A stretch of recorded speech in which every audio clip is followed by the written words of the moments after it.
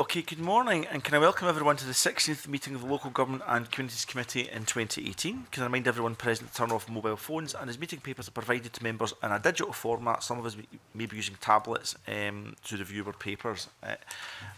We've got one apology today from, it says here no apology has been received, but we have had an apology. Monica Lennon unfortunately can't make it this morning, and we move to agenda item 1, which is decision on taking business in private.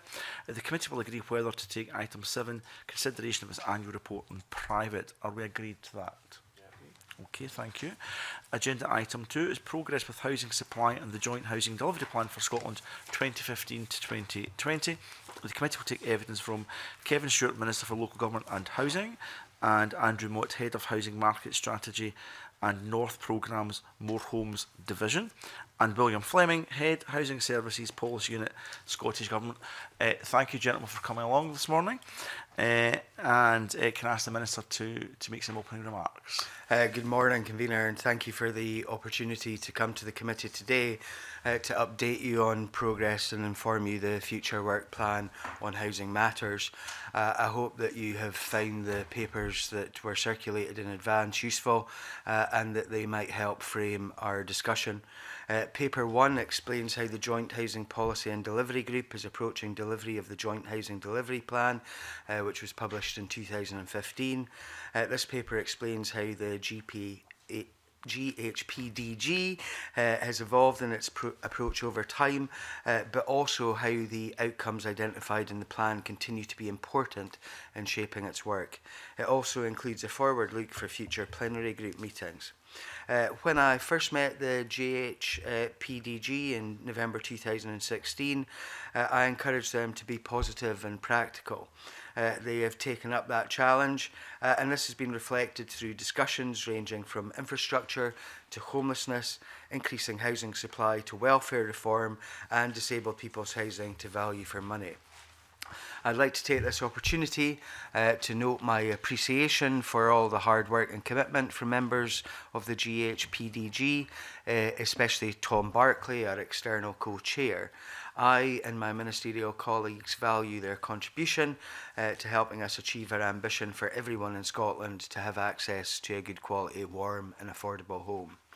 Paper 2 picks out some key milestones we've already met in 2018 and also sets out what we anticipate for the rest of 2018 and looking further ahead into 2019. I'm pleased with the progress that the government is making, and members will be pleased to hear that I'm not going to read you out a long list of our achievements right now. But I'm not complacent either, it has to be said, Convener. Scotland's housing system faces a number of challenges, including an ageing population, the UK government's welfare reforms, and approach to Brexit. Delivering our ambitions to tackle homelessness and child poverty are also issues that we have to face, as is making sure our fire safety and building standards are always fit for purpose. And of course, mitigating the impact of and adapting to the effects of climate change are also very much on our agenda. We're already working hard to respond to these challenges, but success will require everyone to play their part. Convener, I hope that this is helpful context as you consider the committee's future work plan. Thank you. Thank you, Minister. It certainly is, and I know members will want to look at matters such as the types of houses that have been built, where they've been built, the affordability of those houses, and we'll come to all of that. But we can maybe start off just with the numbers of houses that are being built. That might be a reasonable starting point. Now, the commitment is 50,000 affordable houses and a £3 billion investment over the lifetime of this Parliament. Can I ask what the progress is in relation to that, Minister? Convener, you are right to point out that we are intent on delivering 50,000 affordable homes, 35,000 for social rent over the course of this Parliament, backed by £3 billion of investment over the piece. As it stands at this moment in time, we are driving forward with that programme.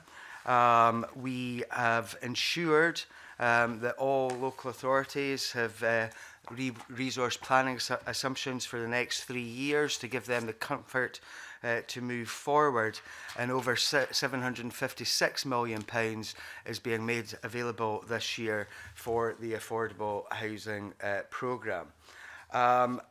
We are not expecting that 50,000 to be split into 10,000 a year, as we have said previously. We are in a situation whereby we know that there will be incremental growth over the piece.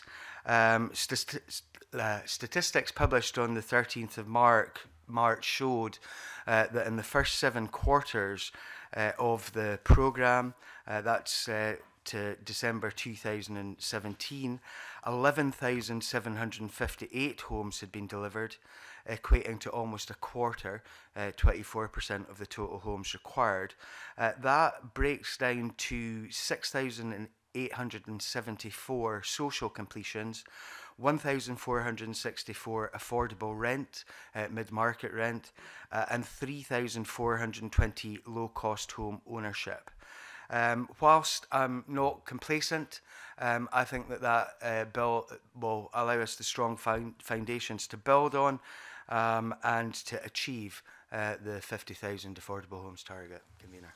Okay, that's helpful. I know members want to kind of look at those figures a little bit more, but the kind of figures I would like to look at is, yeah, there is a lot of money been put in, and it's all really welcome. So if I've got my numbers right, in this financial year it's £568 million going to local authorities.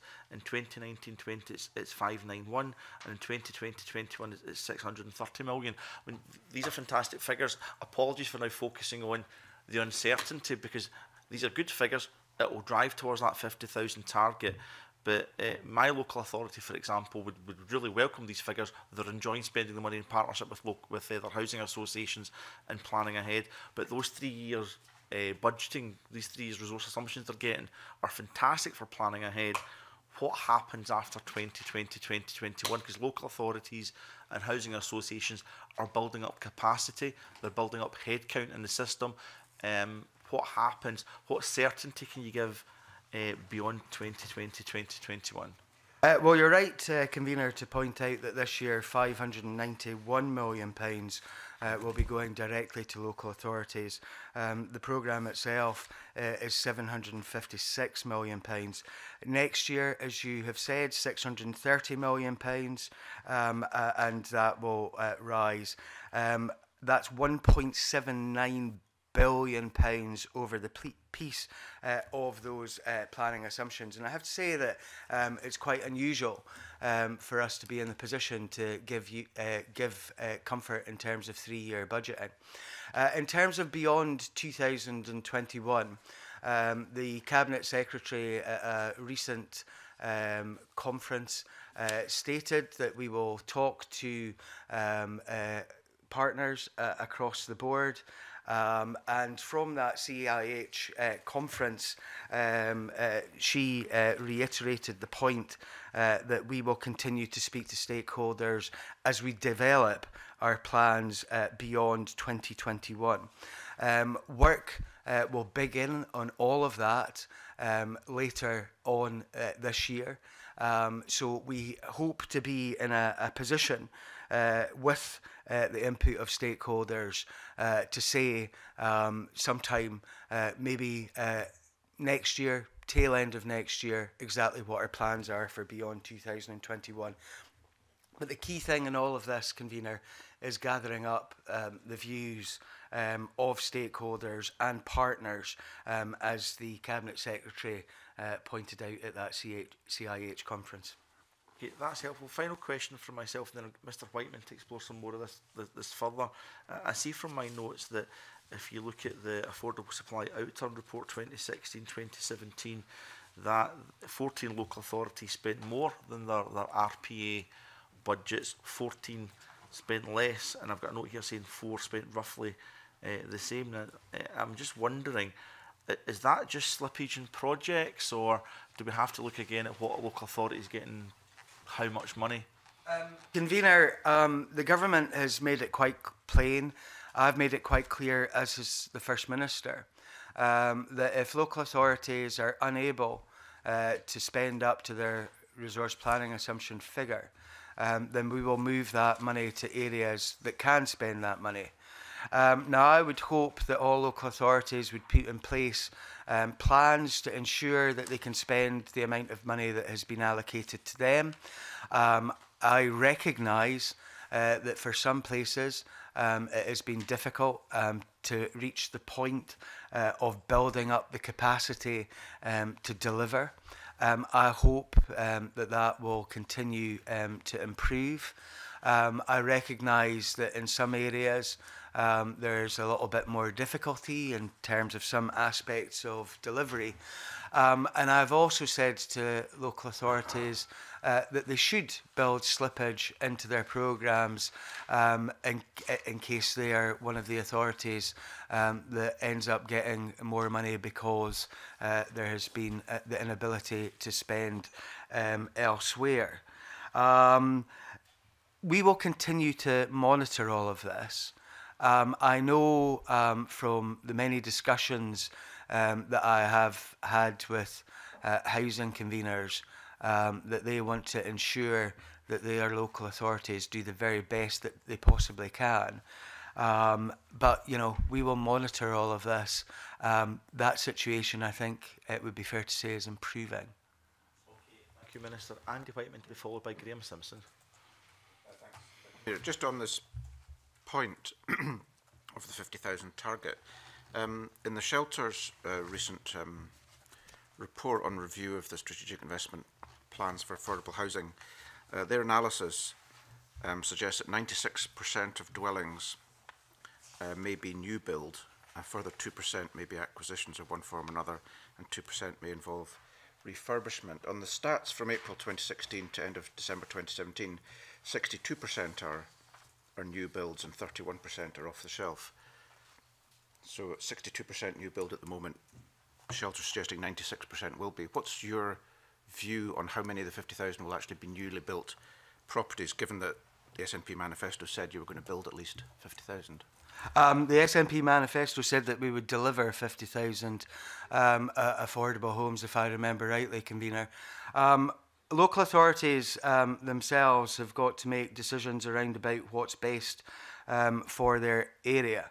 I am very pleased that there are many new houses being built, but I also recognise that in some places it would be advantageous for the local authorities to buy off the shelf or to buy back properties, and if they see that as being the right thing to do, then I think it is the thing that the knowledge that they have best to know exactly what's required. Having appeared in front of the committee before, I think if I remember rightly, it was you, convener, that questioned me about giving local authorities the flexibility to buy back, and we have that flexibility in place. I am pleased that the Shelter CIH Equality and Human Rights Commission report because it shows that we're on track to deliver on the 50,000 target. Obviously, they have done a fairly substantial analysis of strategic housing investment plans. As the committee is very well, I've become a bit anarchish myself in that regard, and it's good to see that their analysis is not that much different to our own. But just briefly, then, the manifesto says clearly that it's about building, but I'm just wondering, is 96% or 62%? What would you like? Or are you saying you're leaving this to local authorities to decide how best to fix that balance? Convener, as I have said, it is up to local authorities through their local housing strategies and other strategies to come up with what is best for their area in terms of delivering on the 50,000 homes target. I don't have those numbers off the top of my head, and I would have to go and look again at the report from Shelter and compare it with our own analysis. I will write to the committee if I can around about those numbers. But the key thing in all of this is about local delivery, about meeting local need. And local authorities should be doing what is best for the people in their area to expand the amount of housing that is available for social rent, to expand the amount of affordable housing overall. Graham Simpson. Thanks, Convener. Morning, Minister. Just a couple of areas I want to explore, and that's housing for older people and housing for disabled people, if that's okay. Yeah. I've asked you a number of written questions over the months. I don't expect you to remember them. Probably. But relating to the refreshed strategy for older people's housing. Now, you started off, you told me that it would be published. This was last year. You told me it would be published later last year. Then it became spring of this year, and your latest answer is that this will be published sometime this parliamentary term.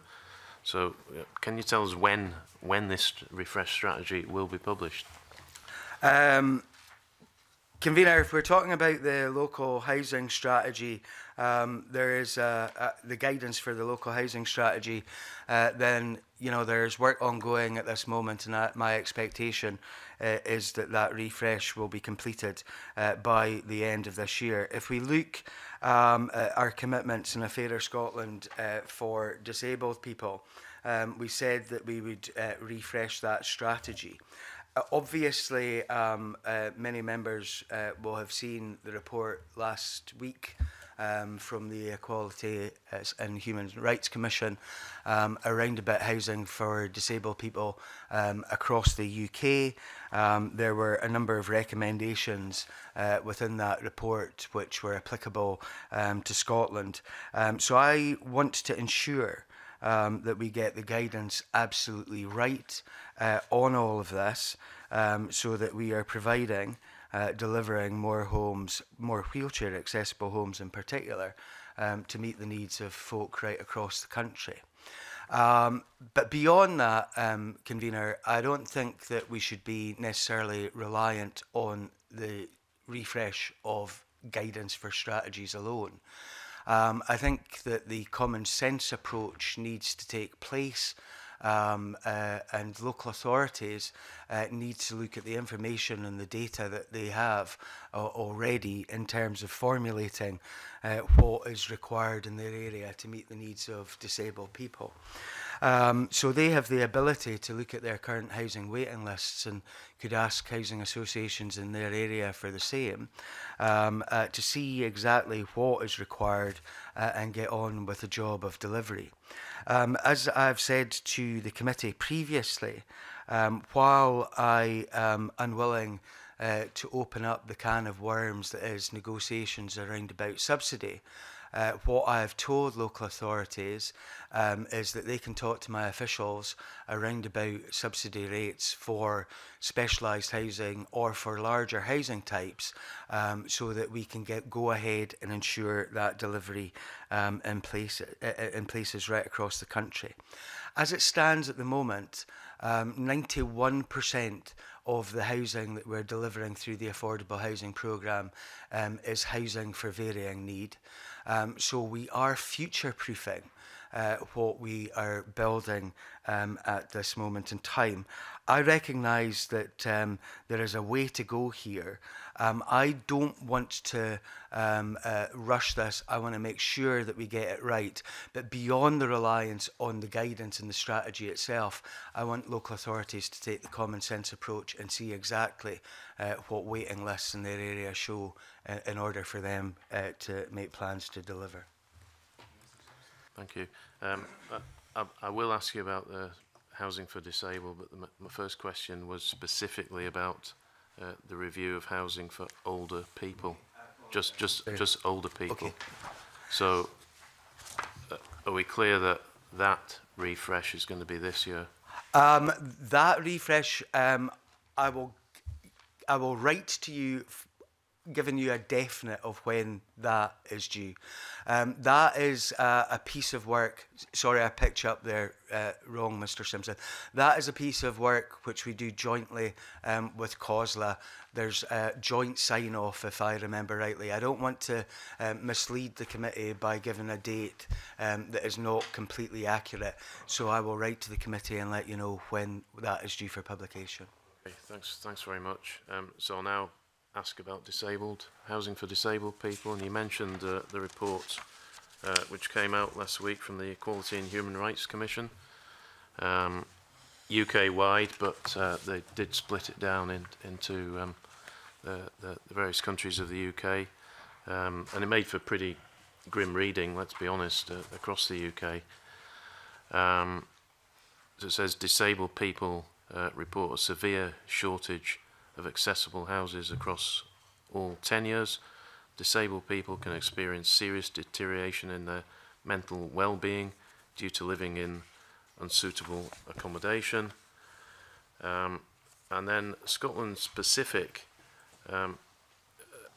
quoting again, until recently building standards in Scotland have produced houses that are generally inaccessible, particularly for people who use wheelchairs. The result is that in Scotland only 0.7% of Scottish local authority housing and 1.5% of housing managed by registered social landlords is accessible for wheelchair users. And it makes the point that councils don't set targets for accessible housing and calls for, I think it's a 10% target. I wonder if you'd share the concern, first of all, and agree that there should be targets. Convener, I welcome the report from the EHCR, and we will consider their recommendations very carefully indeed. The government believes that everyone should have a home that suits their needs, whether that's a home that's the right size, the right location, or the flexibility. And as I pointed out previously, 91% of the homes that we're delivering at this moment in time in the social programme are housing for varying needs, which makes it easier to make adaptation in the future if that's required. I've made no bones about the fact that I want to see more wheelchair accessible housing delivered throughout Scotland, and that's one of the reasons why I've told local authorities on numerous occasions that there is flexibility around about subsidy to deliver in this sphere. And Mr. Simpson says there are no targets. Well, if you look at the strategic housing investment plans of many of the local authorities, they do set out their ambitions. And although the EHRC report talks about a 10% target, I have to be honest, Convener, and say that I don't necessarily want to see an arbitrary figure plucked from the air around about what is required. And if I remember rightly, Convener, I think it's Angus Council's Strategic Housing Investment Plan that states 16% of the housing that they're delivering should be for specialist need. So I would like local authorities, rather than just pick an arbitrary target, or for us to set an arbitrary target at a national level, I would like local authorities to get down to the job of seeing exactly what is required in their area and build that in to their strategic housing investment plans in the future. The refresh of the local housing strategies guidance will set out our ambition in that regard and our expectation. But beyond that, I do think that what is required is that logical approach for councils and housing associations to use the data that's already available to them in terms of who is on their waiting lists, to set out what they actually need to do in that regard. The EHRC report includes a number of recommendations, and my intention is to talk to stakeholders around about a number of these things. I've already met on 2 occasions, once before the publication of this report and once after the publication of this report, with Jean Freeman, who obviously is the Minister responsible for the delivery of our disability plan. She wants to get this right. I want to get this right.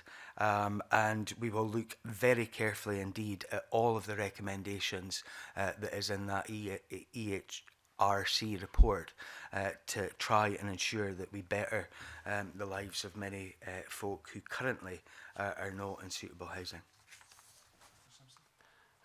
Convener, I've got questions on other areas, but that's it for disabled. We'll take you back in a little bit later, so that's fine. Mr. Stewart. Thank you, Convener. Morning, Minister. Morning. Affordable housing means different things to different groups and different individuals. It would be good to know what the Scottish Government define as affordable housing. The Scottish Government planning policy defines affordable housing broadly as housing of a reasonable quality that is affordable to people on modest incomes. This includes social rented accommodation, mid-market rented accommodation, shared ownership, shared equity, discounted low-cost housing for sale, including plots for self-build, and low-cost housing without subsidy. Affordable housing in the context of the 50,000 affordable homes target includes home for social rent and mid-market rent, as well as homes for low-cost home ownership. I'm sorry for reading that out, Convener, but I thought I would just state it as it actually is written. Thank you, Convener, and thank you, Minister. That does give an explanation. When we talk about affordable rent as well, you've itemised that within that definition, a number of categories come forward from that. And within the report, Tackling Child Poverty, the plan, we talk about working with partnerships to ensure that that does become the case. Can I ask for some examples of what you are actually doing in partnership to ensure that we do have that affordable rent? Convener, first of all, I should say that the Scottish Government is absolutely committed to ending child poverty. And that's one of the reasons why we're currently looking at what's driving costs for social landlords and to examine together the opportunity to reduce these costs. We'll support the sector to expand its own improvement, innovation and efficiency work. And we are working with partners in the social housing sphere to understand how savings can be made, for example, even within the affordable housing programme itself, without reducing quality, to ensure that we can do our very best in terms of investing while keeping rents at an affordable level. It is, Convener, up to local authorities themselves to assess a number of these things. It is up to housing associations themselves to set rent levels. Obviously, we have rules around about these bodies consulting with tenants around about affordability and around about increases in rent. I know that in certain places in the last little while there have been some folk that have been unhappy with the rent rises that have been proposed in their areas. In some of those cases, the housing associations have looked at that again and have reduced the increase. We are committed to continue to look at this. My officials, a combination of my officials and others, are looking in depth. We will continue to have discussions with partners to ensure what we can do to help the sector itself reduce costs, and that hopefully will keep the rents lower. I think you make a very valid point that it's very important to have that dialogue between yourselves and the associations and the housing sector to ensure that that does become the case. Because what people have seen is a year-on-year increase, and that has taken place. But I would ask about the housing affordability and your budget priorities for the future. How do you see that balancing to ensure that you capture and you maintain and retain that system? As we expand in terms of the programme and we deliver, obviously one of the things that will happen there is that it will give people more options in terms of where they live. And while we're touching upon some of the difficulties, the small amount of difficulties, I would say, that there are within the social sector around about rents, I do not hear many people in the social sector talking about rent increases to the degree that I do in terms of those folks who are currently in the private rented sector. And as we continue to deliver more social housing, I think that gives folk the ability to maybe shift from the private rented sector into the social sector, thus reducing their rents. The other thing about rent itself is the difficulty that there has been with welfare reform, and of course the cap that has been put in place. And obviously we are seeing some difficulties already in places where universal credit has been rolled out in Scotland, particularly around about the Inverness area and East Lothian. And I would ask the UK government to look again at its benefit cap policy, to look again at how universal credit is having a major impact in some folks' lives. And of course, I would also like them to look again at the local housing allowance, which has been capped for a number of years, because I think these things are causing major difficulty to rent payers in Scotland. Okay, Jericho. Thank you, Convener. Just as a follow-up then to Alexander Stewart's line of questioning there, the Chartered Institute for Housing Research has shown that since 2012 there's been a growing gap between the local housing allowance and the rent paid out. The government's obviously concerned then in Scotland about the affordability of private rented housing, as you've alluded to, and particularly in light of benefit reforms. But I wonder then what conversations you might have had with UK government equivalents perhaps on this specific point. We have had a number of concerns for a while. I've stated those concerns in the Chamber and I think previously here at committee, and I'm certainly not backward at coming forward in telling the UK government what I think and the opportunities that I have had talking with counterparts. The solution to all of these issues is currently in the hands of the DWP and the UK government. If we look at LHA rates, which Ms Galruth has pointed out, they're calculated on behalf of the DWP according to its criteria.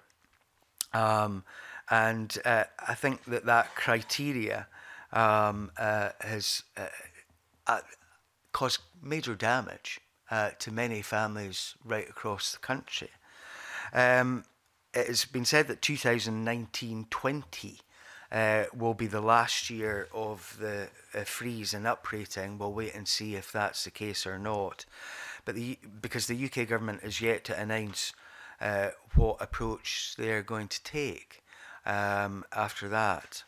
I think it's quite simple. I think that the UK government has to allow LHA rates to return to the true 30th percentile, which is the definition that was there before, to stop that freeze, to recognise that rents have risen, and that in some places in Scotland, you know, it is impossible for folk to pay their rents with this current LHA allowance that is in place.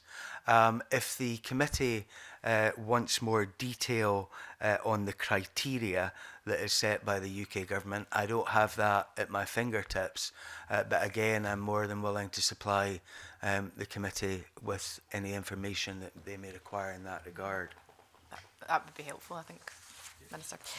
I'd like to go back then to talk about child poverty. I know you mentioned that in one of your previous responses with regard to the government's Tackling Poverty delivery plan, and it notes that it will ensure that future affordable housing supply decisions support our objective to achieve a real and sustained impact on child poverty. And you spoke earlier about the refresh of local housing strategy guidance, and notes that it will ensure that local authorities take a robust evidence-based approach to the identification of specific housing needs. I suppose my question then is, how will you monitor that local authorities do target what they're doing in terms of tackling child poverty around about that house building? Well, what we're doing at this moment, and I'm glad that you've mentioned the Tackling Child Poverty Delivery Plan, as I alluded to in a previous answer, we're working on stakeholder engagement on the action to work with the social sector to agree the best ways to keep rents affordable. And that will fully involve COSLA, the Association of Local Authority Chief Housing Officers, the Scottish Federation of Housing Associations, the Glasgow and West of Scotland Forum, in the development of this work. Obviously, those discussions in terms of coming up with the best way forward will also have discussions around about how we monitor all of this as we go forward. The government is very grateful to partners in terms of the level of cooperation that there has been on many of these difficult issues.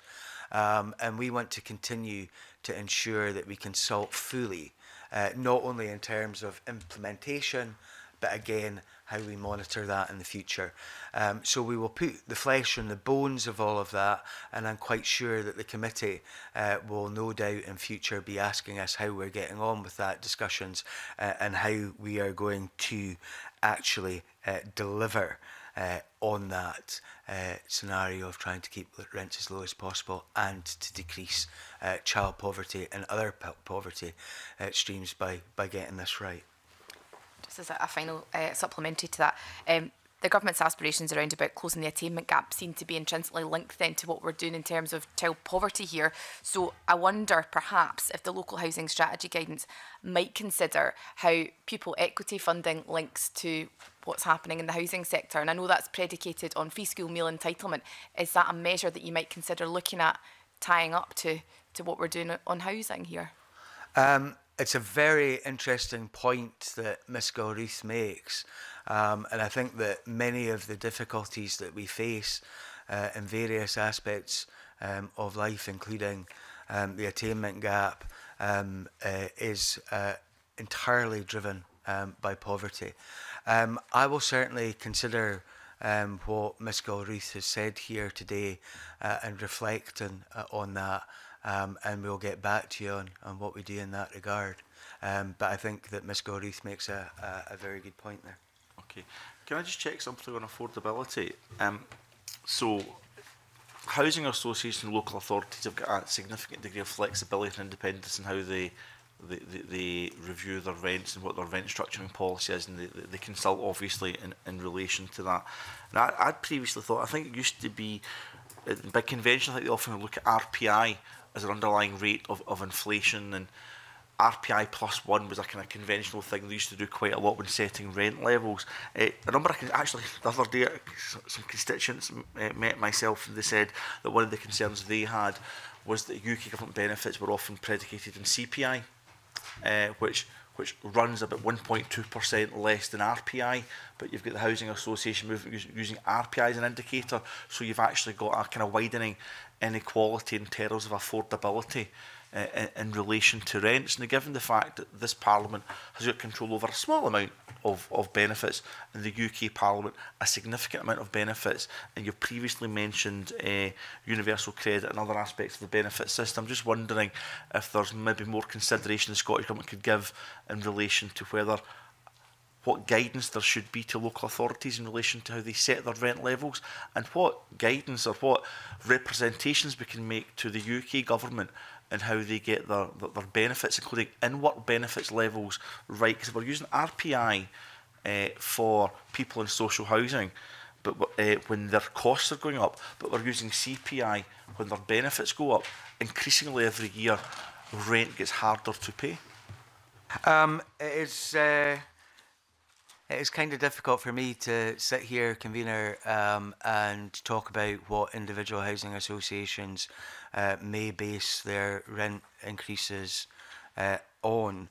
I know that in terms of the Private Housing Tenancies Act in 2016, when it came to our decisions around about rent pressure zones, we, in that legislation, talked about capping rent increases at a minimum of CPI plus 1%. I know a number of places have gone in recent times with CPI. Of course, again, convener, it's not up to government to dictate to registered social landlords what they do in these regards. After all, we're in the process of putting through the Housing Amendment Bill. These are decisions for them to make. I've got a table in front of me, convener, which I could read out in terms of relevant social rent benchmarks and assumptions that have been made over the piece. I think... Don't read out from that table. I think, because I appreciate the additional detail you were going to give. I'm conscious other members will want to get in with questions as well. I think it's just the hope that there's a collegiate approach with local authorities and housing associations as they independently set their rent levels and what best practice guidance might look around that. But actually the other side of the coin, the other side was about the UK government, and to a lesser extent this government, when we set, or the UK government sets benefits levels, about the divergence between one cost pressure and one income supplement diverging. Is that something maybe in partnership with Jean Friedman you could look at? I think it's something that the UK government needs to look at in some depth, as it does over all of its benefits, including all of the housing benefit scenarios which they're still responsible for. Convener, if it is helpful, what we do is we routinely publish guidance at the start of each financial year, which advises RSLs and councils of that social rent benchmark assumptions. And, you know, I can send you the in-depth details, including the tables that I have in front of me, so that gives you a better indication of what is going on out there. Thanks, Minister. Kenneth Gibson. Thank you very much, Convener. I just want to touch on rural housing for a moment, Minister. In 2016-17, about 17% of Scotland's population lived in rural and island areas. Only about half that proportion of affordable houses was built. And what we have in rural Scotland is wages that are below average. We have rents that are above average. And clearly, if there is no equalisation in terms of share of housing being built in rural Scotland, it puts more pressure on the towns, because people have to migrate to get affordable housing, and also aids depopulation and makes it more difficult for, in the long term, for the delivery of services in rural areas. Now, I know there's a rural housing fund, but what can we do to actually try and reverse that trend and ensure that rural and island Scotland gets a level of investment in affordable housing that it deserves, at least in terms of its share of population? First of all, Convener, I should say that the resource planning assumptions that are given to local authorities don't break down into rural or urban. And I know that many local authorities have that rural and urban mix. But they are responsible for the local investment and for deciding where that housing should be built. But I've been pretty robust in terms of saying to people that they need to look at all factors that exist in their particular area.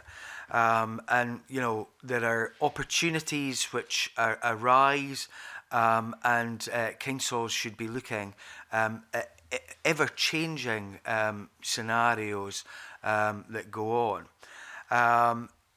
Probably a good example, Convener, would be Highland Council, where, you know, there were a lot of folks who were saying that the emphasis was largely around about the Inverness area itself. I think that that has changed, and I think that continues to change. We have seen opportunities in terms of economic growth in Fort William, and there's been a re-emphasis there. There has obviously been quite a lot of stories around about the Skye and Loch Aber area, and the major boost in tourism that there has been there, which is put pressure in affordable and social housing in these places. And I'm glad to see that Highland Council has adapted, is looking much more at the Loch Aber area and Fort William, and certainly we're about to see some major investment from Skye and Lachalsh Housing Association in Skye.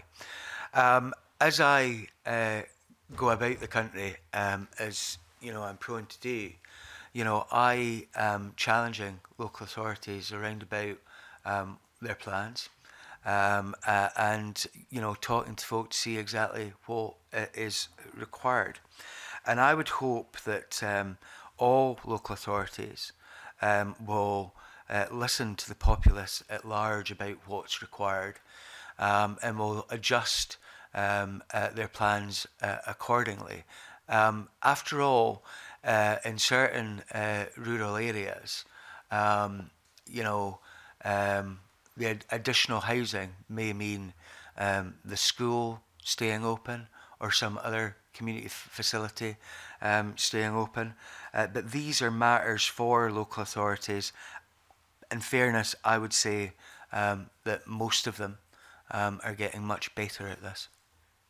Just to follow that up, I mean, one of the issues, of course, in rural and island areas is that it's much more expensive to build. So, for example, I know that in one constituency, Island of Arran, and of course, Island of Cumbria, it can be anything from 25 to 50% more expensive to actually construct a house because materials and workers have to be brought over, and sometimes they have to be housed during the working week. That obviously creates a disincentive for local authorities and indeed registered social landlords, because they can build more houses for the same money on the mainland, frankly. And when we're talking about numbers, they obviously want to do that, but that makes it difficult for island communities to get the housing they need. So what can we do to incentivise and deliver a level playing field in island and rural communities so that disincentive for local authorities and registered social landlords is minimised? Convener, once again, I'm going to touch upon the subsidy scenario, and I keep saying that I'm not going to change subsidy levels, and I'm not. But again, it's one of those areas where, you know, local authorities, housing associations can have discussions with my officials around about subsidy level for remote, rural and island communities. I recognise, you know, that it costs more to build in certain places. Often you've got to bring the skills on island because they're not there. I would hope that we could build up the skills on the islands, and one of the things about this pipeline of work is that hopefully we will be able to do that in many places. But we recognise that it is more costly. Some of the projects that have been completed with subsidy in recent times have received fairly substantial levels of subsidy, but we were keen to see those projects go ahead. Probably one of the best examples of that is Alva Ferry on Mott, where a couple of houses there, were immensely costly compared to building even in other parts of Mull, is my understanding. We recognise that that's the case. My officials on the ground take a common sense approach to all of this, and it is getting the local authorities to have those discussions to get what's right, whether that be in Arran or Cumbria or Mull or maybe even Alva at a point. Thank you very much. I'd like to come in later if possible with another area, if that's possible. Mr. Whiteman, you got some supplementaries in that area? Yeah, just on the rural, as you're aware, you're helpfully supplied some data to this committee last year, which was analysed by the Rural Housing Service, who claim as a result of that analysis that 72% of new homes in the affordable housing supply programme that were classified as rural were actually built in urban areas. Now, I know there's some disagreement about the numbers, and I don't propose to enter into those disagreements at the moment. But could you, for statistical accuracy, could you commit to publishing this data rather than a simple urban-rural split, publishing it on the basis of the six-fold urban-rural classification in future, so there's at least some understandable data? Convener, I think, if I remember rightly, Mr. Whiteman may have asked a similar written question of me previously. And I think that there may be some difficulties in terms of some of that data gathering. I don't want to commit myself to doing something that I cannot necessarily do easily. What I will do is have a look at that situation and get back to the committee with what is possible and what is not. Okay, that's extremely helpful. I'll leave it there on the rural. Come back. I'd like to ask some questions on affordability, but maybe come back. Well, why don't you fire away just now? And just to give a heads up for members, we've got about 20 minutes left of this session, so if you get something specific you want to ask, catch my eye so we can get it put in the last 20 minutes or so. Okay, thanks very much, Convener. Yes, coming back to the question of affordability, I mean, you laid out the government's definition of affordable housing as being one based on the planning system and based on tenure, but for growing numbers of particularly young people, shared ownership, social rents not available to them, even so-called affordable homes, 80% of mid-market rent is not affordable. And I think the committee are aware of the difficulties in defining affordability based on incomes. I mean, I don't minimise the difficulties, but would you consider redefining what you mean by affordable housing in policy terms to move away from a very vague planning and tenure base to something that's more akin to people's real lived experience about what it costs to afford housing? Convener, the anorak that I am, I've looked at a huge amount of discussion, academic papers, and what could be termed as general argument about how you would define affordability. And I think, that we could spend a very, very long time indeed trying to define something which is, in some cases, almost undefinable. I would rather get on with the business of delivering And I think that one of the key things in all of this is increasing the supply, and particularly the supply of socially rented housing will put will allow more folks to access that, thus it becoming more affordable. I'm quite sure that the committee itself will have looked at various academic papers and will have probably partaken in some of the arguments around about how you define affordability. I think what we have at the moment, while it's not ideal, gives us a fairly good setting for all of this. I don't know how long it would take for us to reach agreement about a definition and whether that definition would necessarily last 5 minutes. The reality quite simply is that in terms of affordability itself, what may be affordable to us as individuals today might not be affordable to us because of ever-changing circumstances tomorrow.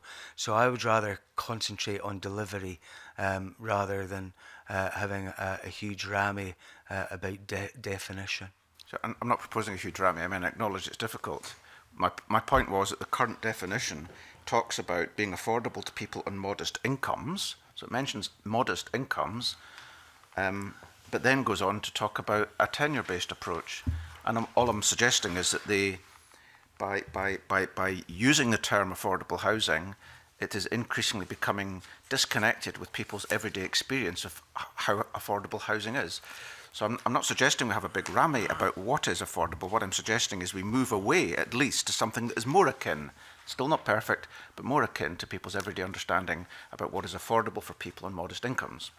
I'm a pragmatic man, as you well know, convener, but I would rather spend time on delivery rather than concentrating my efforts on this kind of scenario.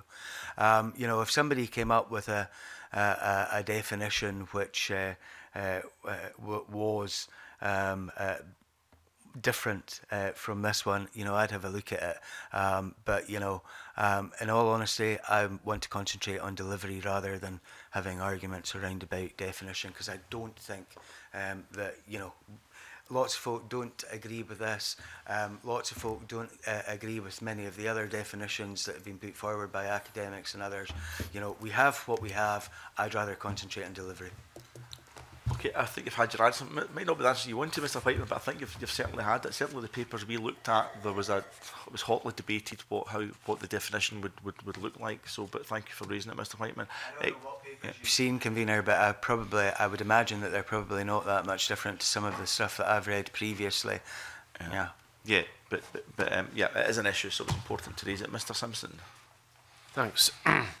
Just a couple of quick questions. Have any councils yet applied to set up rent pressure zones?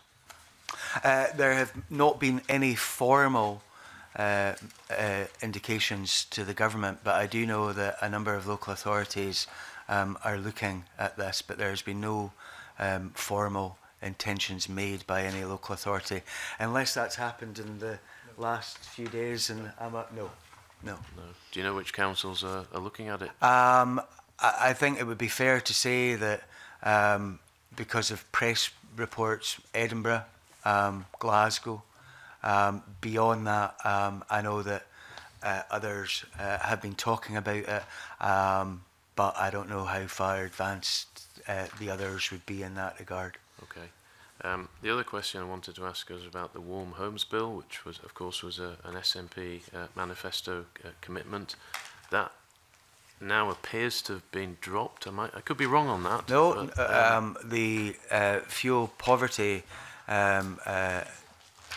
target, I can't remember the right name of the bill, forgive me, convener, will be introduced before the summer alongside the fuel poverty strategy.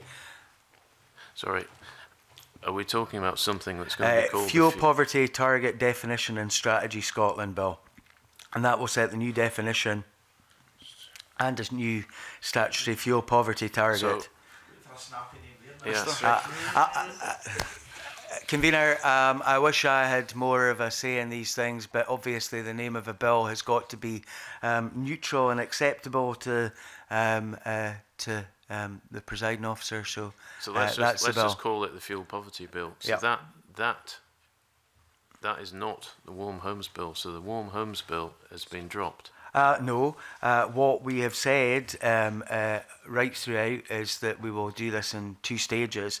The first one is the fuel poverty bill, we'll just call it that, and that will drive forward the provision of support to those who are most in need, no matter where they live in Scotland. That, of course, will go alongside the fuel poverty strategy, which will be published at the same time, and that will outline our aims to maximise the number of homes reaching EPC band status, and to target support and enable actions. As the committee is well aware, we've already set out a number of standards for social housing and private sector landlords, and that bill will also spell out what is required in terms of the owner-occupied sector. So that will be published before summer. Right, I hear that. It's just for clarity, Convener. So we're not going to have something called the Warm Homes Bill? No, you're having something called the Fuel Poverty Target Definition and Strategy Scotland Bill, which I would much rather have called the Warm Homes Bill. Okay, so why the change? Because the Warm Homes Bill itself would not have been a title that would have been accepted, is my understanding. Can I just check with Mr Simpson what would be helpful if there was a suggestion that there were 2 different pieces of legislation, if that's what Mr Simpson was thinking? It would be quite helpful, I'm sure, when the bill is presented to Parliament, that it is made clear what aspects of what Mr Simpson was thinking the Warm Homes Bill will have been incorporated in the fuel poverty legislation. And we can. I don't think we're talking about anything different, but you know, I'll outline in writing all of the detail of what we're going to do in the next couple of weeks. I mean, that would be the concern of myself and indeed stakeholders, that it becomes something different to what we expected. No. So it's just a change of name. I would much prefer it to have been called the Warm Homes Bill, but that's not where we're at. When it looks at it, Minister, we'll scrutinise the content rather than the name. Absolutely. The content is key, Convener, to all of this. Do you want to follow up with some of that, Mr Simpson? That's fine. Okay, Kenneth Gibson. Thank you, Convener. The rental income guarantee scheme was launched on the 12th of October last year to boost investment in building houses to rent. I'm just wondering what kind of progress has been made so far in terms of the delivery of this going forward. Expanding the build to rent sector is part of the Greater More Homes Scotland approach, and is a key element in terms of the strategy that we have for the private rented sector.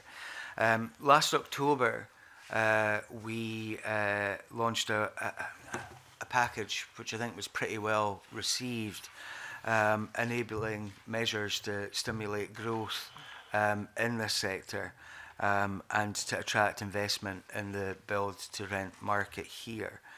As part of that package, we have offered changes in terms of planning advice, taxation.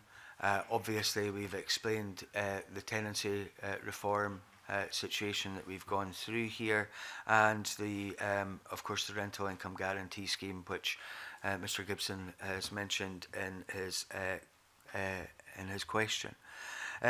Scottish Futures Trust have had quite a number of meetings and kept close contact with developers and investors and lenders, and I'm told that there has been pretty positive feedback around about that, but as things progress, I'm more than happy to keep the committee informed of developments.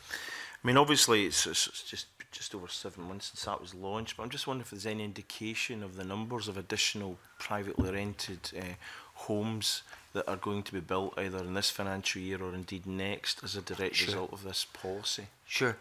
That's difficult. Obviously, in Aberdeen, the Dandara scheme there is complete, which is I think the first in Scotland. I know that there are currently a series of sites in Glasgow that are seeking planning permission, and if you excuse me, I won't talk to any great degree about the planning permission itself. I think platform at Finniston, Pitt Street is another one in Glasgow. In Edinburgh, we have Moda Apache at Fountain Bridge, and in Dundee at Whiteburn. But I don't have any more detail than that for Mr. Gibson, and I'm sweared to talk about sites where planning permission may be being sought at this moment. Okay, well, thanks, but it looks as if some progress has been made. Can I just ask one final question, Convener, which is that on the 20th of December, the Cabinet Secretary told the committee that he's considering using funding from the financial transactions to support a Building Scotland fund, which will have a prominent housing and infrastructure process. I'm just wondering where we are with that. There have been discussions between members of my housing innovation team and others who are helping to establish the Scottish National Investment Bank. Obviously, the £150 million Building Scotland Fund is seen as a precursor to the Scottish National Investment Bank. The monies itself will be available to non-public sector organisations, as the committee is probably aware, and will provide either debt or equity capital. You know, we are at the early stages of this. There are a lot of discussions going on between the Housing Innovation Team and others within government to get this absolutely right. Thanks, Convener. Okay. Can I just pick on something, Minister? One of the changes to the budget process is we now seek to, in this Parliament, is we now seek to use every opportunity to have a kind of a rolling programme of questions in relation to the budget. So one of the issues we raised the last financial year's budget was in relation to monies for adaptations, and obviously this committee had wanted to make sure there was a 10-year neutral approach to adaptations, but we had noted that the budget in the social rented sector out with local authorities, housing associations effectively was £10 million. It had been £10 million for some time, so it wasn't a cut, but it was, you know, it was kind of stuck there, and we tried to get some information, and the government's been helpful in relation to this, in relation to the spending of health and social care partnerships within integrated joint boards, but it was still a bit patchy what we were getting. So we found out for 16-17 it was just over £38 million for 23 of the integrated joint boards, so we didn't have the full picture. So obviously we're keen to make sure we have a 10-year neutral approach to adaptations, that those in need, particularly in light of the disabled matters we were talking about in relation to housing provision. So it would appear to myself, anyway, we'll have to discuss it as a committee, that £10 million does look like something that may have to shift at some point in the future, but we can't really gauge how much that should shift on a 10-year neutral basis if we don't really know how much integrated joint boards are spending in other house tenure types. So any comments you have on that would be quite helpful. I've probably got a fair amount of comments on that, Convener. I should say at the very outset, as I explained before, that the £10 million is additional government money that goes to RSLs for adaptations, and primary responsibility for housing adaptations rests, as you rightly point out, with integrated joint boards, health and social care partnerships. They themselves should be tenure blind in terms of what they're doing. I agree with you that in terms of the information that I've provided the committee, it is patchy, and I am not particularly happy with that situation. We will be going back to health and social care partnerships to get them to have a hard look at what they're doing in this area. I was at a tenants event in Aberdeen on Saturday, where there were tenants and residents from a number of local authorities to have their regional AGM. And, you know, I think it would be fair to say that while some folks were fairly complimentary about what was going on in their particular area, others were very unhappy indeed. I think, you know, we have had a number of work streams going on in the area of adaptation. We have had findings from pilots that we've had. I'm going to look very closely at what may need to be done in terms of getting either the exporting of the best practice all over the place, or talking to colleagues to see if there is a need for additional guidance around about this. My final point, convener, is a very simple one. And, you know, there is the human cost of not getting this absolutely right. But there's also a cost to the public purse of not doing this properly. Because at the end of the day, if folk are not getting the right adaptations in their homes to lead the independent lives that they all want to do, you know, that is a burden on the health service itself, with additional cost of folk having to go into hospital or into a care setting. So it is absolutely the right thing to do, the right thing to do for people, but also the right thing to do for the public finances, for the health and social care partnerships, to bend spend to ensure that they get it right with adaptations. Okay, now I'm going to ask one final question, which maybe you can just give the information in writing. Might be helpful given time. And Mr. Whiteman, I've noted that you want in for a final question as well. But I mean, the £38 million that I mentioned as an input in relation to money for adaptations, as is the £10 million. We should really be measuring outcomes. So any information the government holds or is seeking to get in how that £10 million or that £38 million is spent in the most effective and efficient way, I think would be very welcome as well. But also that connection that you pointed out, Minister, that of course there'll be more than £10 million spent in the social rented sector, because health and social care boards are not precluded from investing in that sector. So it would be better to be able to understand the overall spend within that sector. Vital in my area, for example, where there really aren't any council houses, for example, which is quite good to get a bit of clarity around that. Any information you have, perhaps you could write to the committee in relation to? I don't think I would have very much more information than I've given you already in terms of budgeting.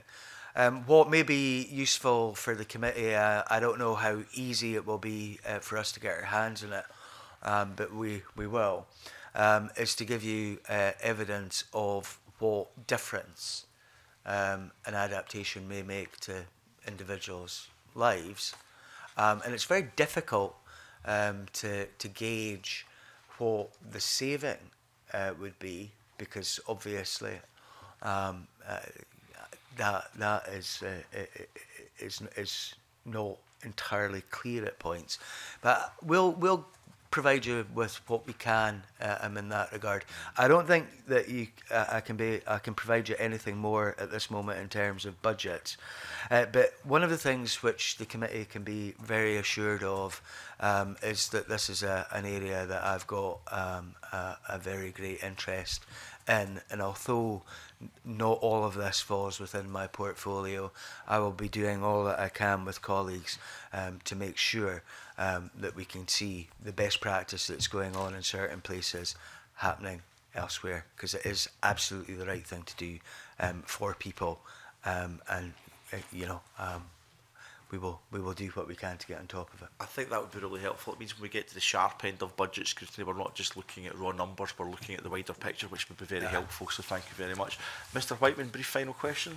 Just a couple of very brief questions. Minister, I had a meeting recently with the Scottish Commission for Learning Disability, who were concerned about specific guidance on planning for people with learning disabilities in relationship to housing. I wonder if you could just confirm that you're aware of the report from October 2017 and are engaging in addressing some of those concerns? I'm aware of the report. If I remember rightly, Maureen Watt was at a meeting with SCLD in recent times and fed back a number of things from that. I was supposed to attend that meeting, but other business came up. That's an area that we will look at. In terms of building standards, Convener, as I've said to the committee before, at this moment in time, the resource of the Building Standards Division is focusing on the aftermath of the tragedy at Grenfell and Co. We will reach soon the reports back from the independent panels that have been looking at fire safety and building standards for us. After that work is done, we will get back on track to looking at a number of these things that have come to our attention. Okay, that's helpful. And just finally, on the private rented sector, outcome number 30 in the joint housing delivery plan talks about more people choosing to rent in the private sector. Given that a lot of people in the private rented sector at the moment don't want to be there, they'd rather be in the social rented sector. Even after 35,000 more homes, they still won't be able to get a social rented home. So I'm just wondering if that more people choosing to rent is an absolute aspiration, you want arithmetically more, or is it a relative more people, given that the percentage has increased, has trebled since 1999? Convener, I want to give people choice. I want to give people the choice to live in a council or housing association home if that's what they want to do. I want to give people the choice of whether they want to live in quality private rented stock. I want to give people the choice of being able to own their own home.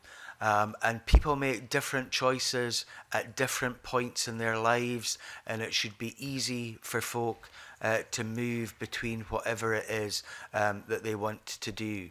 I know that there are folks who are in the private rented sector who don't want to be there, and that's one of the reasons why we're doing all that we can to increase the delivery of social housing across the country. But I also know there are a lot of folk who do want to live in the private rented sector. So it is all about giving people choice. Okay. Well, thank you very much. That brings us towards the end of this particular evidence session. In a moment, we're going to suspend briefly. Minister, you don't make your escape. You're sticking with us for the subsequent agenda item. But can I thank you for your evidence and for your two officials for coming along here this morning. But we will suspend briefly before we move to agenda item 3. So move to suspend.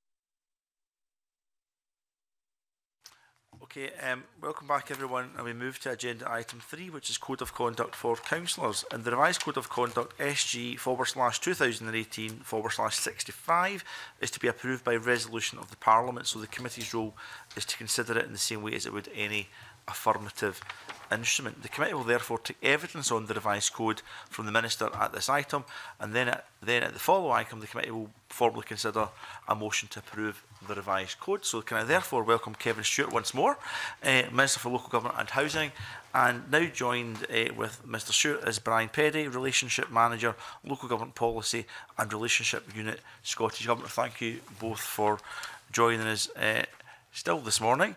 Can I invite the Minister to make a short opening statement? I thank you for giving me the opportunity to talk to you about the proposed changes to the Councillors' Code of Conduct. Mr Peddie's input might be necessary at various points. He is the expert, without a doubt, on the Code of Conduct. I've laid this revised version of the Code before the Parliament primarily to address two issues.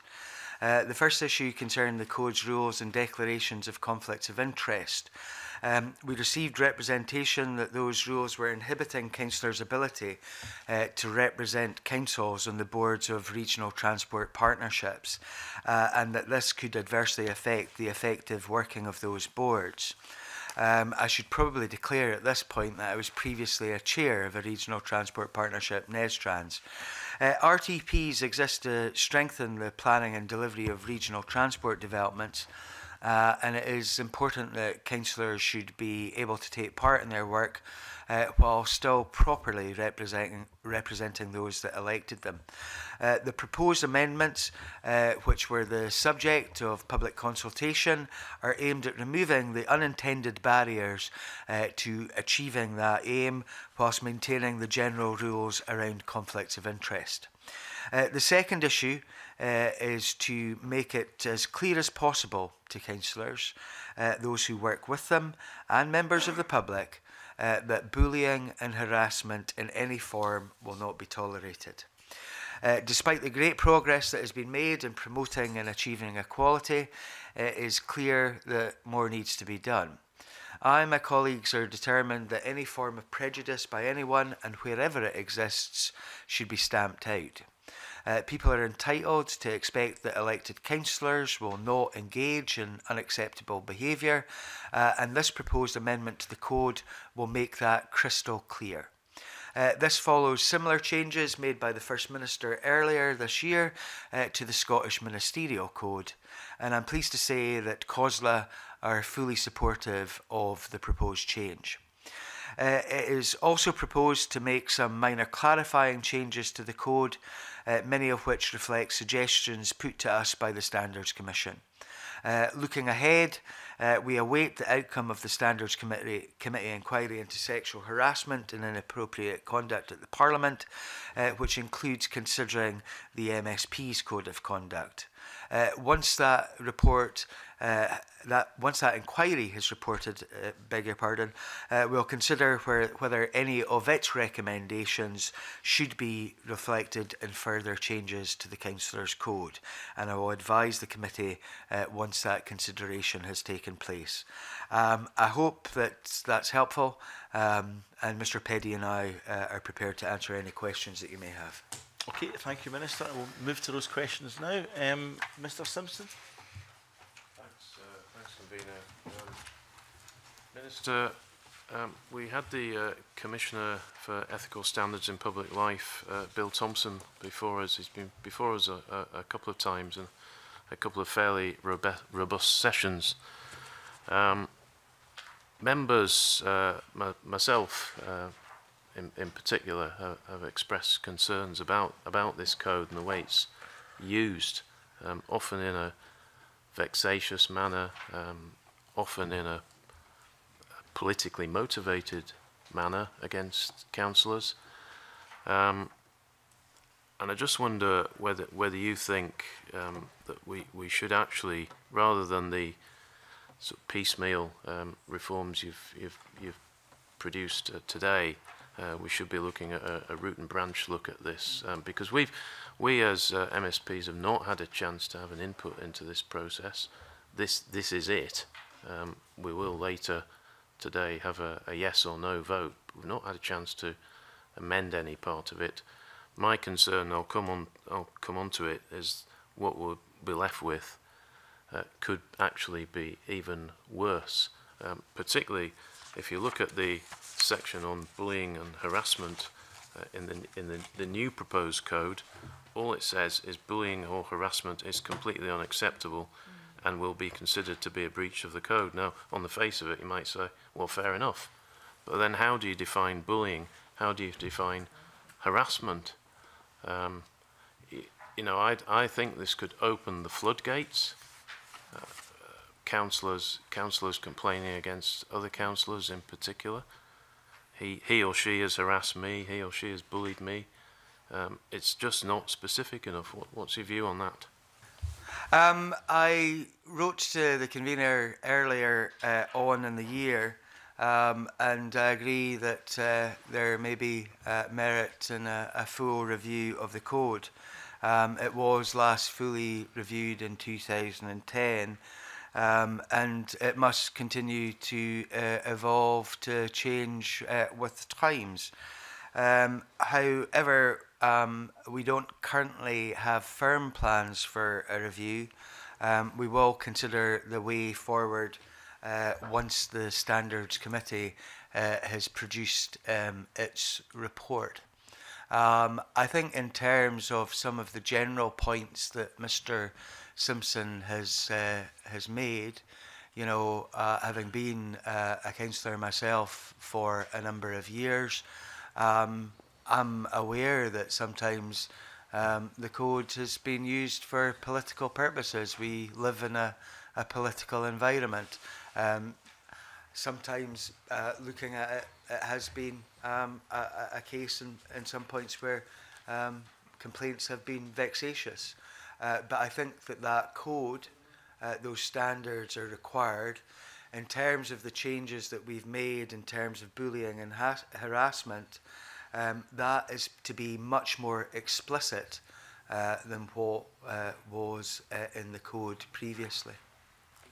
Well, the problem is, Minister, it's not explicit at all. It's extremely vague. It only uses the word bullying or harassment. Now, those two words can mean many different things to many people. Do you not agree with my initial point? Is that it could open the floodgates?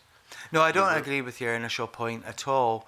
And I remember back to the very start of the publication of the Councillors' Code of Conduct, where people at that time were saying that it would open up the floodgates of complaints from members of the public and from other elected members about elected members. And that did not happen. But what it did do, I think, and this is my own personal opinion, it did change certain behaviours in council chambers. And I think that was a good thing. I think, like any code, you know, in a political environment, there will be folks who will chance their arm at a point, which I don't think is a particularly good thing to do in terms of growing up in mature politics.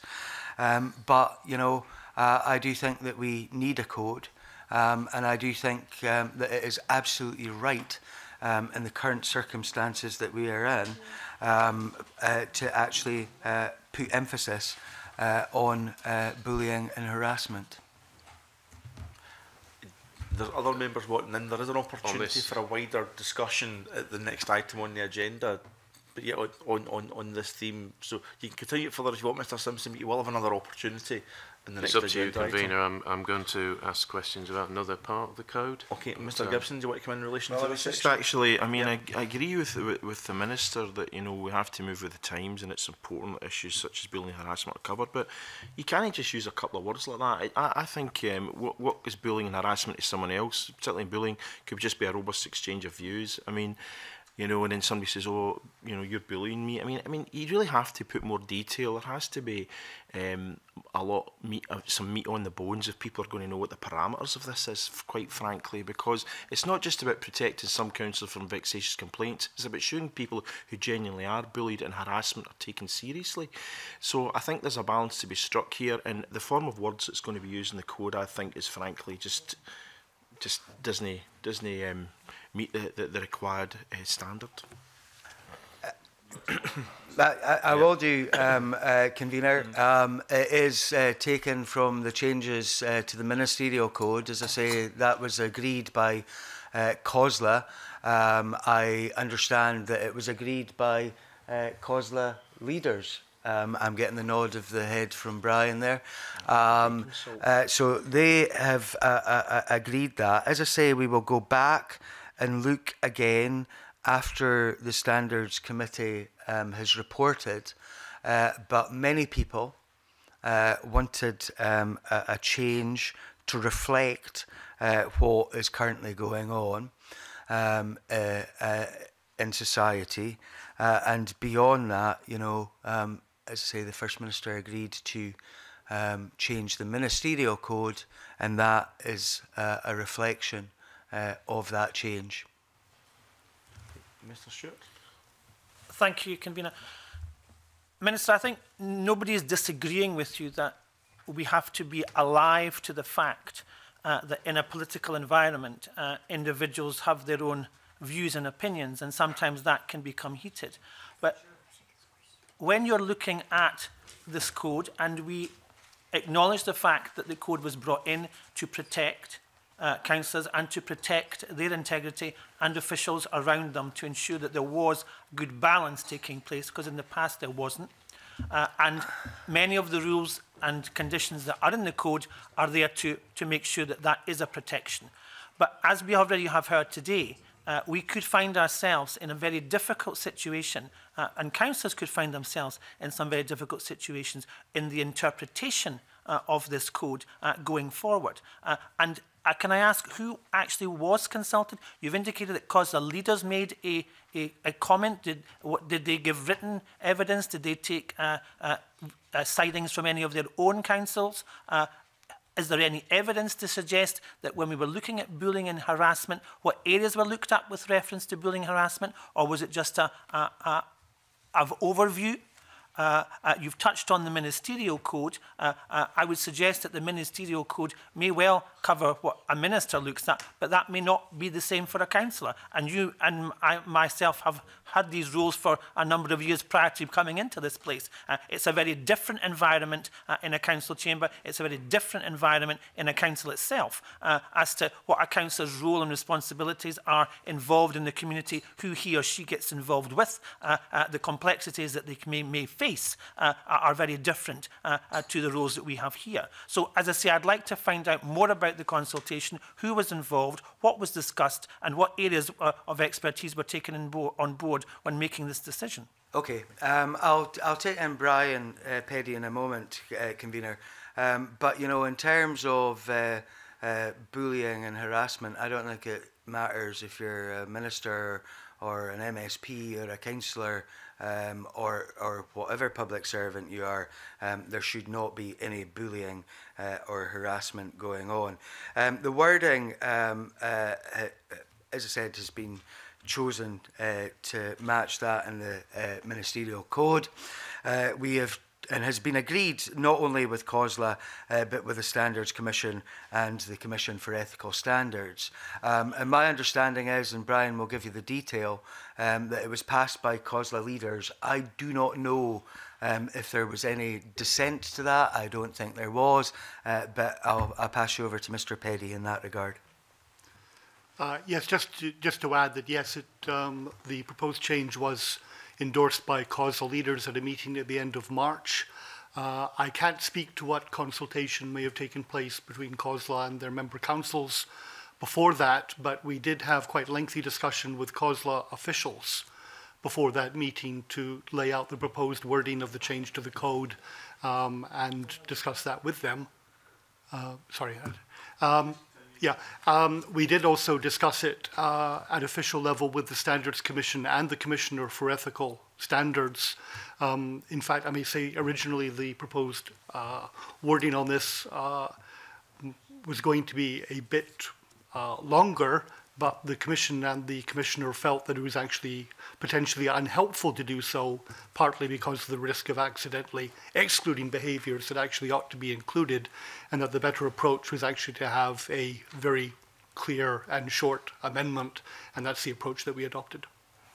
Okay. So, Convener, I mean, all 32 leaders of councils had a say, or should have had a say in this at their leaders' meeting, and they would have seen the proposals that were put before that leaders' meeting. Okay. I want to leave a couple of questions I've got until the end. Are there any other questions from members? Jenny Gorris. The substantive changes, as we've mentioned there, make this addition in section 3 to making clear that bullying and harassment is completely unacceptable. So I'd really like to look at it from a gender perspective, because we've heard recent reports with regard to bullying and harassment at local level. And in Fife, a Conservative councillor, actually Linda Holt, has spoken out previously about misogynistic bullying leading to women being shamed into silence. And the gender representation on our councils isn't great. We know nationally we've only got 6 council leaders that are female. So there's arguably still a macho culture which exists at council level. And Alexander Stewart's absolutely right. There is a different culture within our councils. I've witnessed 5 council meetings in the past, and I've got to say I was pretty shocked by some of the culture that happened in terms of the meetings and with regard to behaviour of elected members. So I'd just like to ask you then, Minister, do you recognise there's a difference in terms of cultures, and do you think the code needs further formalised, specifically with regard to gender? And I'm also thinking with regard to what's happened more recently in terms of sexual harassment. Convener, the reason why the words bullying and harassment were used and no specifics is, quite frankly, you could go into a huge amount of specifics, whether that be gender, homophobic, race, and the list goes on. I think it's much easier to say that we have zero tolerance for any sort of bullying and harassment. It may well be that we have to make amendments to this after the Standards Committee report. But as Ms Gilruth has mentioned, there have been people like Councillor Holton and others across the country, a number of whom who are new to local government, who have been quite shocked at the behaviours that there had been.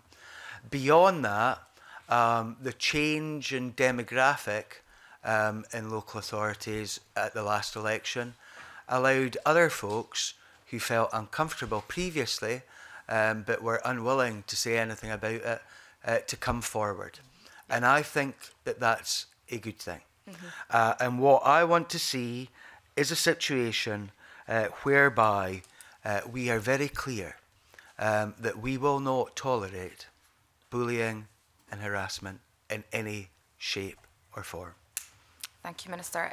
I'd also like to ask a question with regard to social media, because there's not, I think, an explicit reference in the code to online behaviours, but within the general conduct section, that there is reference to it. So councillors, for example, are encouraged to think about whether your comments are likely to bring your office into disrepute, whether you're treating others with respect.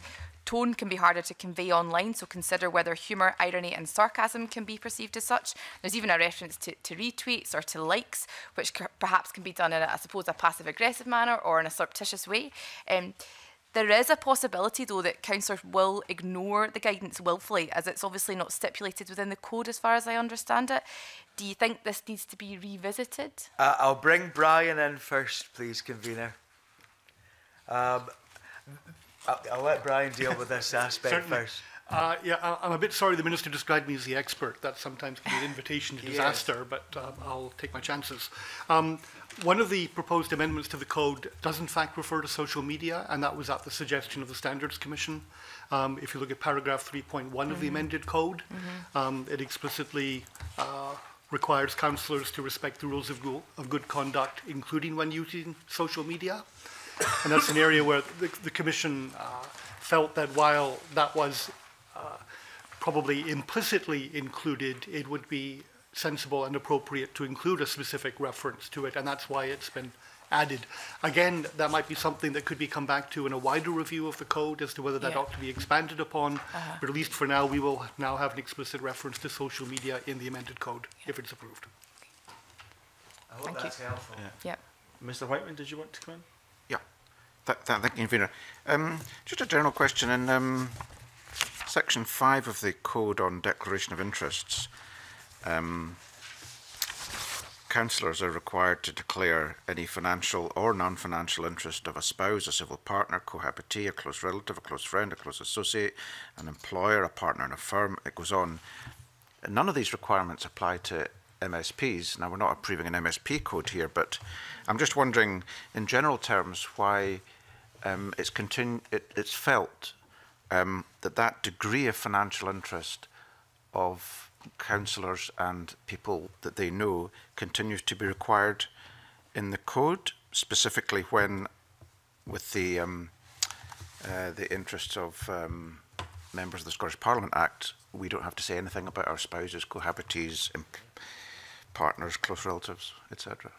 I'm not responsible, of course, Convener, for MSPs and the declarations that they have to make. I have to say, quite used to all of this as a local authority member, and personally, I would have no problem in declaring all of this as an MSP, but I'm here to talk today about the Councillors' Code of Conduct. No, but that's why I'm asking, what is the continuing justification of this degree of declaration to be made by councillors? Obviously, this code has been in place for a long while, put together after a huge amount of consultation, including consultation with the public. And this is what we have. This is the Councillors' Code of Conduct. If members want to talk about any other codes of conduct, I think they need to do that with the other relevant ministers in that regard. I think, in terms of the general public itself, there's an expectation that folks should be as transparent as they possibly can be, and I think that that's what this does. Okay, now, any further questions, Mr. Whiteman? I will let Mr. Gibson back in a second, but I'm going to ask a couple of questions first. Oh, I thought you wanted back in. I'll take Mr. Simpson in a second then. So, can I ask then, in relation to bullying harassment, under the code as it stands before it gets changed, if an accusation of bullying or harassment was made against a councillor, how would it be dealt with in the current code? There's a general line. What was the previous line? We'll get you the previous line first. Well, the general provision in the code as it stands is a requirement to treat other persons with respect. And it's fair to say that that has been used in the past as the basis for proceedings under the code against councillors for behaviour that could be described as bullying or harassment. So it's a very wide-ranging but very general statement that's already in the code. Right, I think that becomes significant. There's obviously a thirst amongst committee members here for the code to be looked at more generally. I would be loathed not to pass something today that didn't be much more clearer about bullying harassment, quite frankly. But I think there might need to be some reassurance about where we move forward after today. So what I would ask about is what your intention, a bit more clarity, Minister, in relation to what your intentions might be once the Standards Committee concludes its evidence, irrespective of what's in that. Would you return to this committee and look to see what the opportunities could be collegiately with this committee and looking again more generally at the code? As I said, Convener, we'll look and see what the Standards Committee has to say about the entire scenario. I'm not averse to coming back here and discussing further the Code of Conduct. It may well be that the Standards Committee report itself will quite clearly show that there's a need for a review. It may not. As I said in my opening remarks, this has not really been looked at in any great depth in terms of change since 2010. It's probably about time that we actually took an overview to see if a review is required. Yeah, and that's without prejudice to what the Standards Committee does or doesn't report. Yeah, that's helpful. Mr. Simpson? Yeah, I want to ask specifically about Section 7, but just reflecting on what we've heard already, the committee's only really just started looking at this, and all members have raised a number of very interesting points. You've accepted, you may need to reflect further.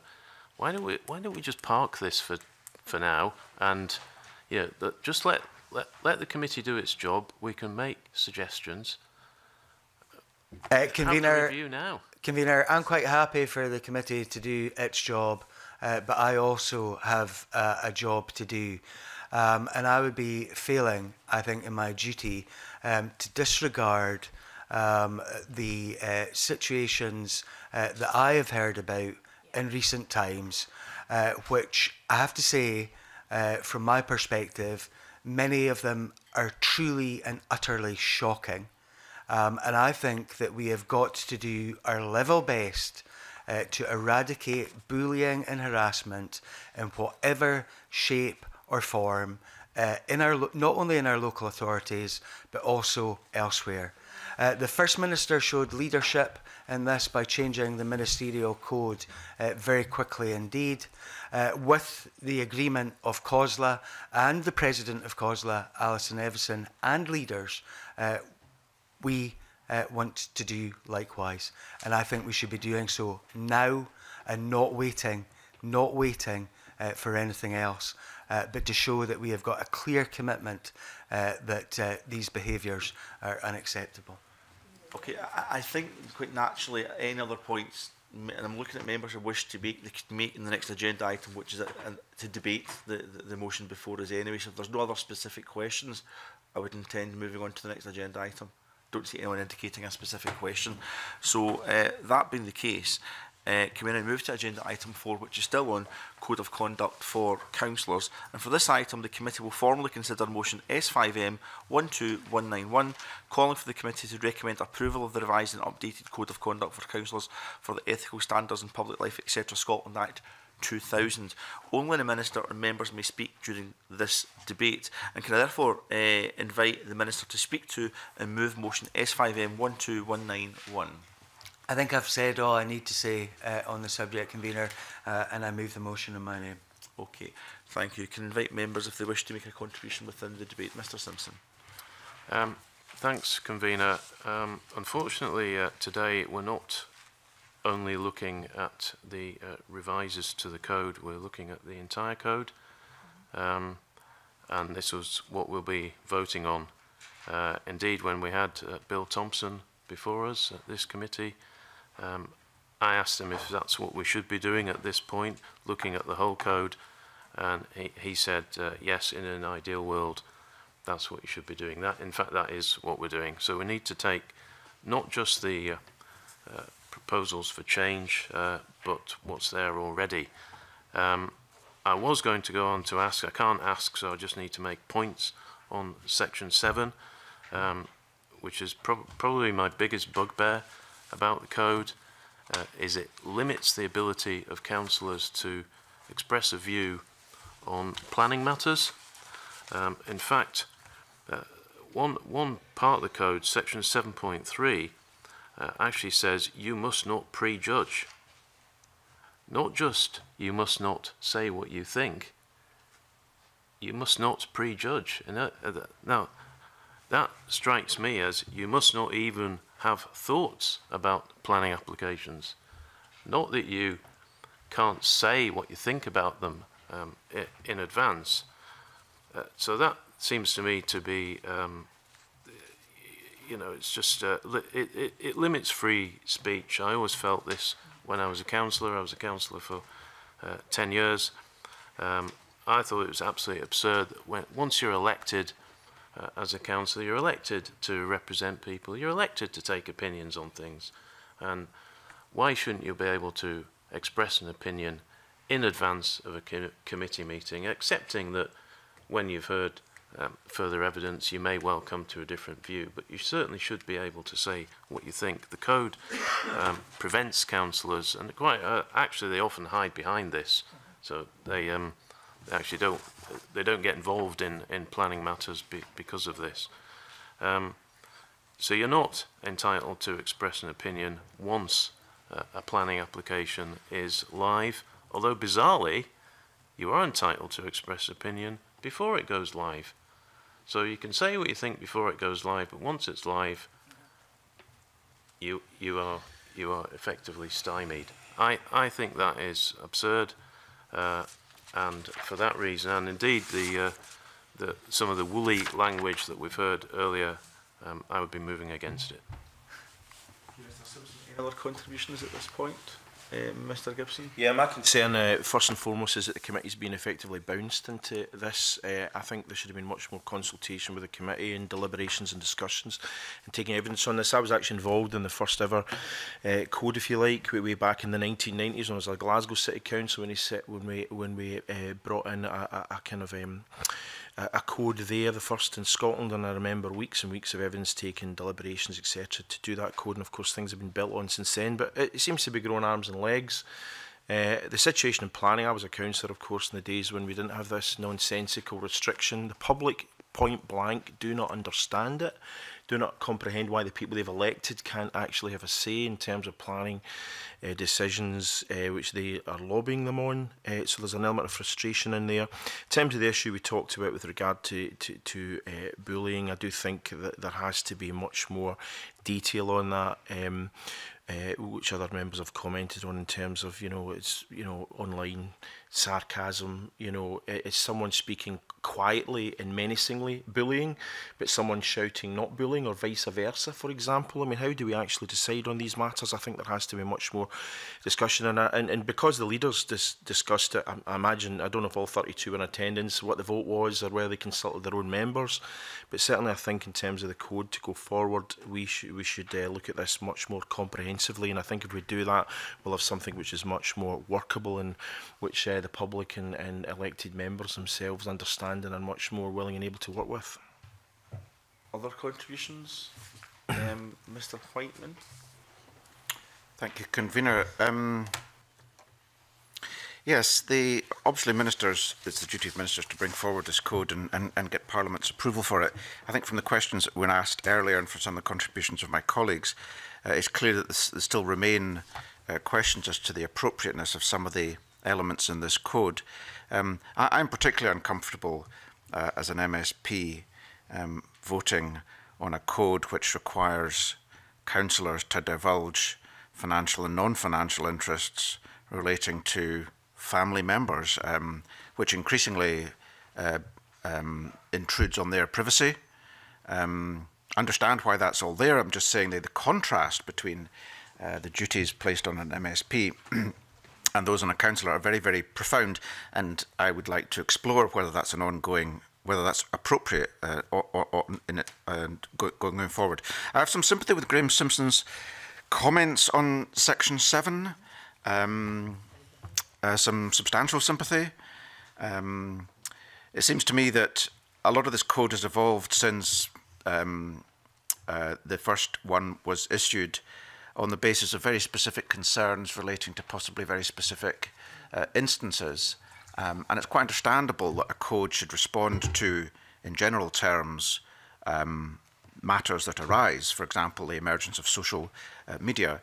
But I'm a little bit concerned that some of these restrictions, haven't been subject to full consideration as to their ongoing applicability. And given, this is only a code, but it's a code that can ultimately result in councillors undergoing severe sanctions. I very much welcome the incorporation of the bullying and harassment element of the code. This is one of the key changes, the one of two substantive changes to the code. And my own view is that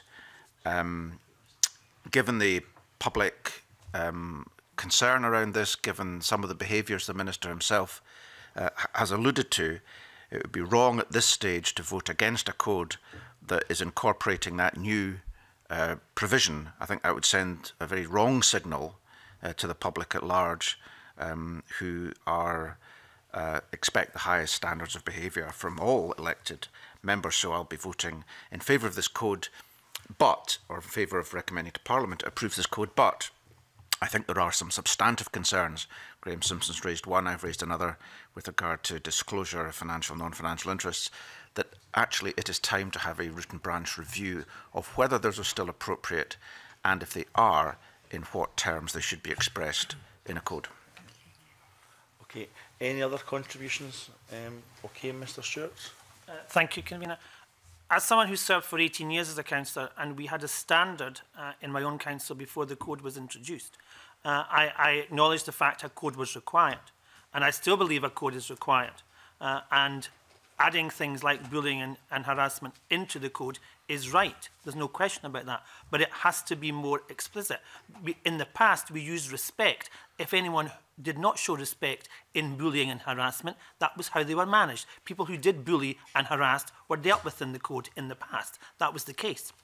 The code has been, no question, individuals use the code to hide behind the code so they don't have to give information to constituents, organisations or individuals. I certainly wasn't one who did that, but I was a witness of seeing that happen on numerous occasions by individuals who felt that the code was an advantage to them, not to get embroiled in a situation.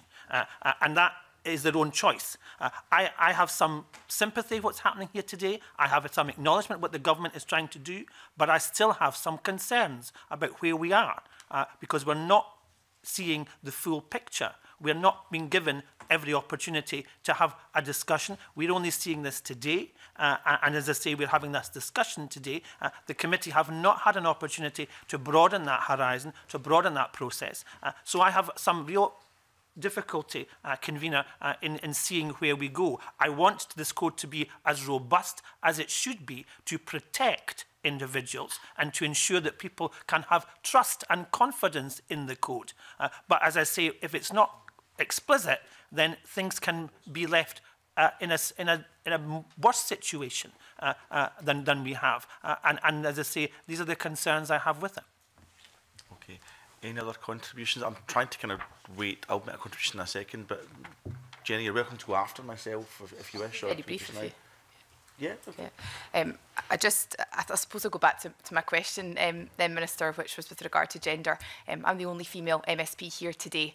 I'll be voting for it because I think it's really important that the behaviour that Alexander Stewart has just talked about, that hasn't gone, I think, unchallenged in the past, is not acceptable, and we'll be sending a clear message by passing it today.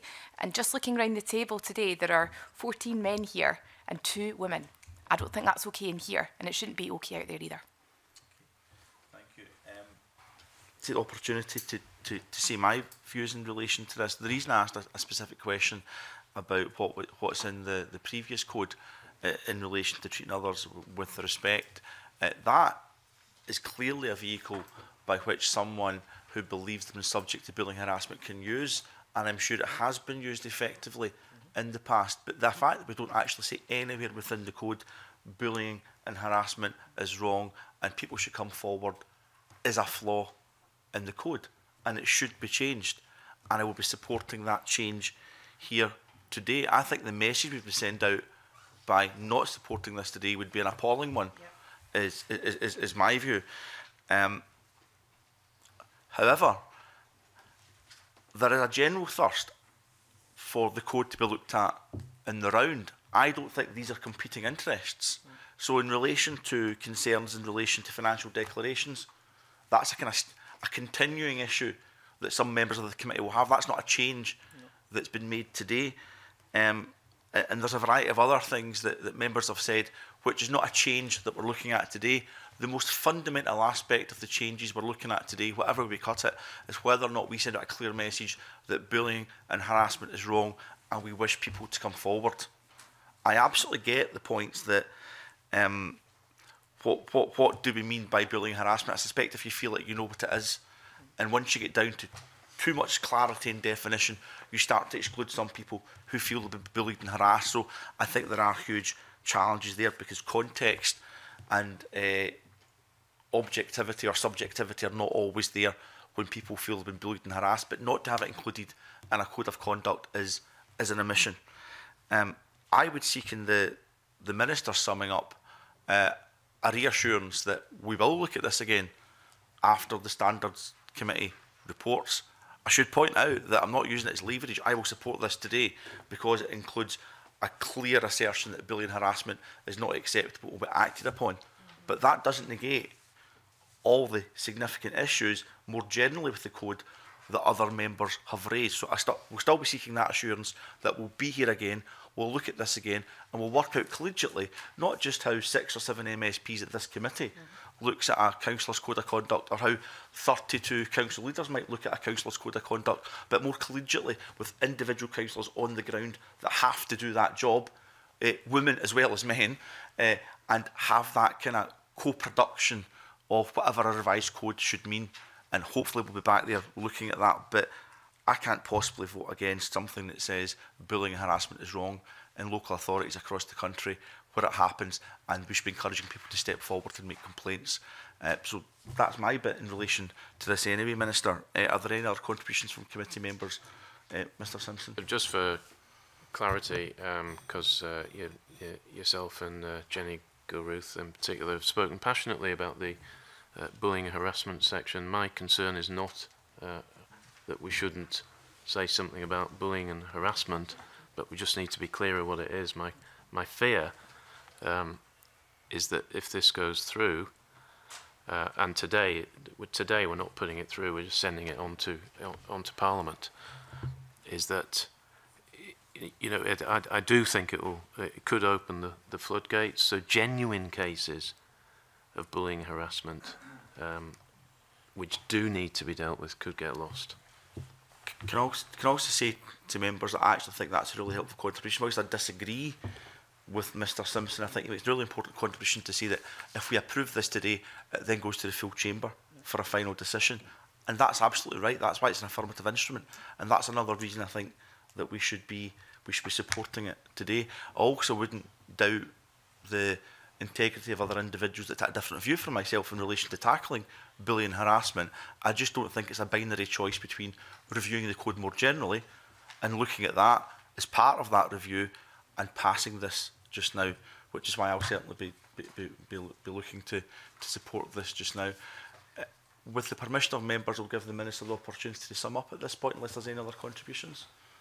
Thank you, Convener. Can I say, first of all, that the reason why this revised code is in front of you with these two things is because, first of all, I feel that we must tackle the bullying and harassment issue, and we would be failing if we did not do so. But the other part of the revision is round about that request from regional transport partnerships.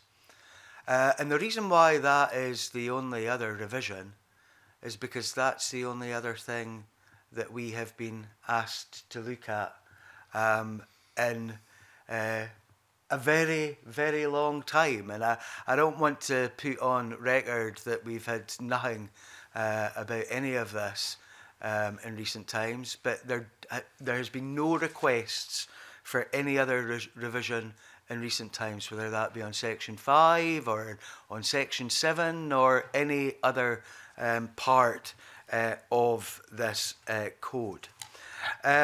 Convener, as I said previously, I'm willing to look at this again after the Standards Commission has reported. And I'm glad that the committee has taken a general interest in the round on this. But, you know, we as a government look very carefully at requests that are made. We have had no other requests about revising this code in recent times, apart from that RTP's one, which I agreed we would look at favourably. But we will look at the code in the round. If I could finish, Convener, I remember when the Code of Conduct came into being, folk were said at that point in time, you know, that it would open up the floodgates for lots and lots of complaints. And there were complaints. But there were complaints which I think that largely would have gone undealt with before. There were some vexatious ones. There always is. We work in a political environment. That is the way of the world. So I don't think that this will open up the floodgates either.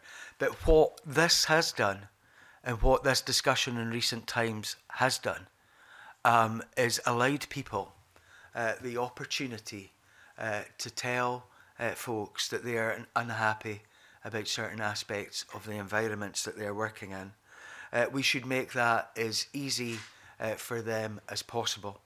And that is why I feel that it was right to move with this change on bullying and harassment as soon as we could. We have the agreement of COSLA on this. If they were unhappy with it, I'm quite sure that they would have let the committee know, and I would urge the committee to back this motion today. Okay, thank you, Minister. I think we've had a pretty vigorous and open debate in relation to this, but we do now move to the vote. So the question is that motion S5M 12191 in the name of the Minister for Local Government and Housing be approved. Are we all agreed? Yes. Okay, we are not all agreed, and we then move to a division. Just go through it. Can I ask those that agree with the motion to raise their hands, please? Thank you. Can I ask those who disagree with the motion to raise their hands, please? Okay, thank you. Can I ask if there's any abstentions? Okay. Okay, so the vote being 3 for, 2 against, and 1 abstention. So that means that the motion before us is agreed to, and the committee will report on the outcome of this instrument shortly to Parliament. I thank you, Minister, and your official for taking the time with us today. Thank you. And we now move to agenda item 5, which is public petition PE 1655. The committee will consider petition PE 1655 in the name of Christine Metcalfe on behalf of the Avich and Kilcrenan Community Council, calling on the Scottish Parliament to urge the Scottish Government to review the process for designation of National Scenic Areas, NSAs, and consider increasing the number of NSAs in Scotland to protect the natural landscape and support the tourism sector. Prior referring the petition to our committee on the 26th of March, the Public Petitions Committee received oral and further written evidence from the petitioner, as well as written evidence from the Scottish Government and Scottish National Heritage.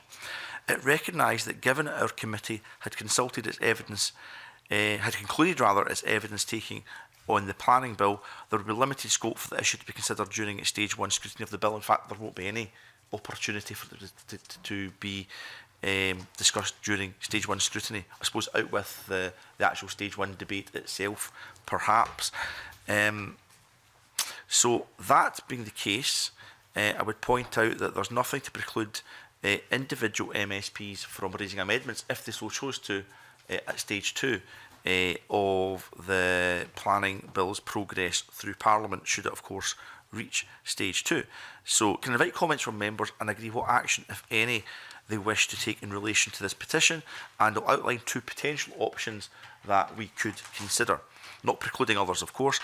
First option is undertaking further work on the petition, and if so, consider what further work would be undertaken, or alternatively noting and closing the petition, recognising that its stage 1 report has already been agreed to and that any MSP could bring forward amendments at stage 2. Mr Gibson. Yes, if you actually read what the petition says, I don't think it's really what they are intending in the petition. It seems to me in the detail of a petition that in actual fact the whole point of this petition is really to restrict and reduce the number of applications going forward with regard to wind turbines, and I think if that was indeed the original intent, that should have been much more explicit in terms of what the petitioner actually put in the petition itself, and I would therefore take the view that we should note and close the petition. Thank you. Any other views, Mr Whiteman? Thanks, Convener. Yeah, the Section 50 of the 2006 Act lays out the provisions for designation of national scenic areas. There's the power for Scottish ministers to designate one, and subsection 4 lays out the matters that Scottish ministers are to take account of in making such designations. The petition urges calls on the Parliament to urge the Scottish Government to review the process of designation. Petition doesn't suggest, you know, what the scope of that review might be, or in particular, what elements that currently have to be taken account of in designating NSAs should be looked at. Again, as Mr. Gibson says, it appears that some of the motivation for this is to provide a stronger statutory framework within which to inhibit the development of wind turbines. The letter from Scottish Government makes it very clear that they're not minded to themselves review the process. They don't see the need to review the process. I don't have sufficient evidence to suggest that the process as laid out needs to be revised. Although, as Convener makes quite clear, these are planning provisions. Stage 2 of the planning bill is coming up. It's open to any MSP to table amendments if they wish to change the process or any of the provisions in Section 50 of the 2006 Act. And I would encourage the petitioners to get in touch with MSPs to discuss how that might be done, and in due course, if anything is tabled, Parliament and this committee will take a view. So I don't think there's much further we can do, and would suggest we note and close the petition, recognising that the planning bill is going through Parliament. This is a planning provision, and there's now scope over the next 8 months or so to make amendments in this field if anyone feels it's appropriate. It's also worth noting for the petitioner that it's not just MSPs who are members of this committee that can submit amendments at stage 2. It's open to all MSPs to do so. Are there any other comments? The mood from the two comments we've heard and the nodding heads would suggest that we take the second approach here, which is we note and close the petition and make the petitioner aware of opportunities potentially at stage 2 or stage 3 in relation to amendments. So would that be agreed? Okay. Can I thank everyone for that? That concludes agenda item 5. And when we move to agenda item 6, which we previously agreed we'll conduct in private, so move into private session.